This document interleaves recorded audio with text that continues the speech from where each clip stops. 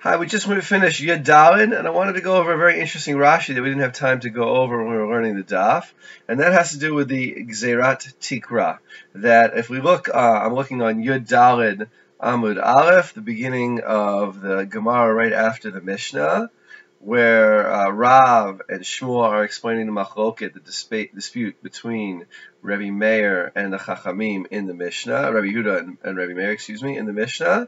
And at the beginning of the page, the beginning of the Sukkah there, Rav says, Machloket b'nesarim sheyesh behen arba'ah, that there's a dispute between Rabbi Meir and Rabbi Yehuda when the planks have 4 handbreadths.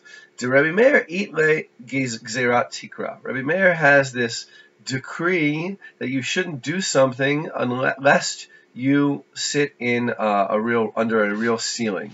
So Rashi explains that this implies that for Rabbi Meir, even when we say Rabbi Meir says you shouldn't do something, you really could mean hadin from the law, from the basic law. You would be allowed to use these broader 4 handbreadth planks, but you shouldn't do that. And he explains over here, if you allowed this kind of schach with 4 handbreadth planks, somebody might come to say, what's the difference between using this as schach and what's the difference of sitting underneath the planks that are really in my house? And he comes up with a new midrash that really doesn't actually appear anywhere in the Gemara.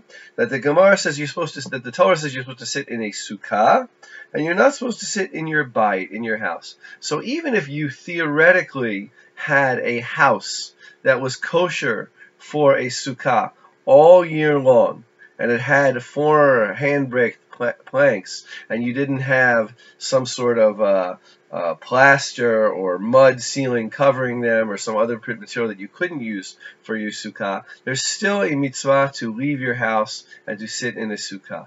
So I thought that was interesting. The Gemara actually never says that.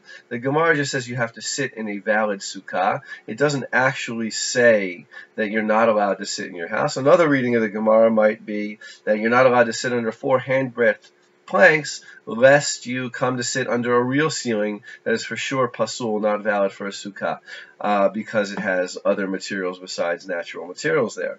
So besides material that grows from the ground. So Rashi's reading gives us a new midrash that there's actually a mitzvah to leave your house on Sukkot and go and sit in a sukkah.